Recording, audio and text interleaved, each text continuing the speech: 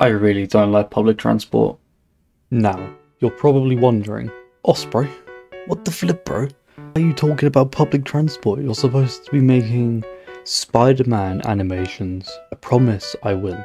I just really want to talk about this. I've been getting buses my whole life, just like most people, I guess. But I've had a few experiences of just weird nonsense happening on buses over the last at least 2 months worth of years. But yeah, I've got a few stories from my time of getting buses, so I thought, you know what, I'm gonna make a little video. This video was originally meant to be a tribute to George Cooper. I'm sure you've recently seen that he passed away. Rest in peace, man. But yeah, anyways, let's talk about buses. We're gonna start off with a very known story where I live. It is this woman by the name of Scary Mary. We call her this because she's called Mary and she's a little bit scary. You guys gotta understand, there is lore to this. The story of Scary Mary has gone from my sisters, who are both in their 20s, closer to 30 now. They knew Scary Mary from when they were in secondary, and now I know Scary Mary and I was in secondary like 3 years ago. This is just a side anecdote to paint a picture. She smells of urine, and you know like bird seed, like when you're at a garden centre. She smells like that, but not in a good way. But yeah, she gets on the bus, right? She always sits at the front, like behind the bus driver, because on the buses we used to have where I live, there's like this one seat on its own, right behind the bus driver. And whenever kids got on the bus, right, what she would do is if the kid was like loud or just doing anything, she would turn around like this.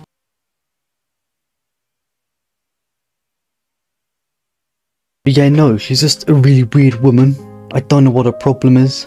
There was this one time, quite recent, like a year ago, she was trying to push in the line to get on the bus, and this 6'4" Jamaican dude was the one she was trying to push past, and he did not like it. I can't really repeat the things he was saying because it might come across as culturally insensitive.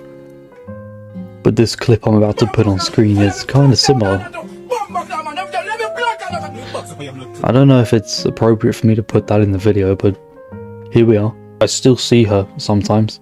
Sometimes I wonder if she knows she has this reputation, because as I said, this is lore, man. People know her. My dad knows her. I think she used to have a little crush on my dad, because I went to the shops once with my dad, and she was in there, and she was just stood in the corner like, "Hello, Osprey Dad." She didn't say it exactly like that, obviously, and she didn't say Osprey Dad, but along those effects. But yes, that is the story of Scary Mary. There is this more recent occurrence, and by recent I mean 2 weeks ago. So I was sitting on the bus on my way to college, and I normally I zone out on the bus. I don't listen to music, I don't go on my phone, I don't talk to someone. I guess I honestly just zone out until I'm there. I go AFK. I was AFK, and there was this kid on the bus talking to his grandma. I don't know what about, I wasn't listening. And I heard him say, clear of day, I did not mishear him. He said Osprey. At this moment I was like, what? And his grandma looked at me, and he looked at me, he smiled, and she said, shush, shush. Is that my first fan interaction? I get recognised on the bus by some child, and his nan is trying to hide it. I swear I heard Osprey. I don't know though, I don't know, and it's been haunting me ever since, because I only have 500 subscribers, guys. If one of those 500 people live on my bus route, that is wild. Also, if that child is watching, please don't call me Osprey again. I shit myself. I was telling my dad about it, and he said there's this thing where like you think you keep hearing your name in public, and if that's the case, I'm more concerned than I'm hearing Osprey, because that's like a whole Batman thing where like Bruce Wayne calls himself Batman in his head. I don't call myself my real name in my head. I call myself Osprey in my head. I don't. I do. If that was my first fan interaction, could have gone worse. But yeah, that's the story of getting called Osprey in public. There's one more story I want to tell, and this story is the reason I wanted to make this video, because it angered me with a passion. Basically, I was on the bus, obviously. This older woman saw the bus going past, and she started running for it, like proper running, not like a little silly speed walk. She sprinted, and she got on the bus, this elderly woman. She got on and she was stood in the middle, and she was scanning, looking at everyone, trying to get them to give up their seat for her, and then she tutted when no one would.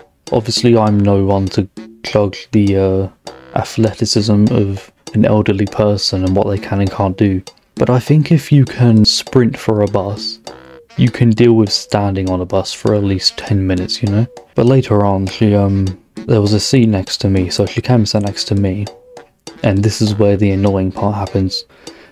I'm wearing my Osprey coat, and because my Osprey coat is quite long, it's some of it is just on the seat next to me, right? Now, if you're gonna go sit next to someone and their coat is on the seat next to them, you normally just say, "Sorry, can you move your coat, please?"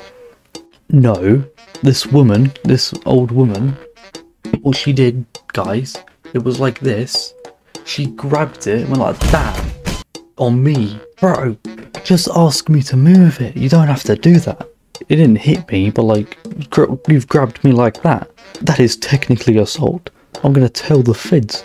And the whole bus journey, she kept glancing looks at me and tutting. As far as first impressions go, this elderly woman has made a horrible one. I've never complained about someone so hard before. It's the elderly people. They don't have a very good reputation on buses. There's even that whole like thing of someone with coloured hair getting on a bus and the old people just stare, even though it's the old people who are like, it's rude to stare. Stresses me out, guys. Stresses me out. But yeah, that was pretty much it. If you guys like this sort of video, please let me know, because I could make videos like this forever. I love just talking. Maybe because of autism, that's maybe why I like talking. If you enjoyed this video, subscribe if you want to. I won't force you. Stay safe. See you later.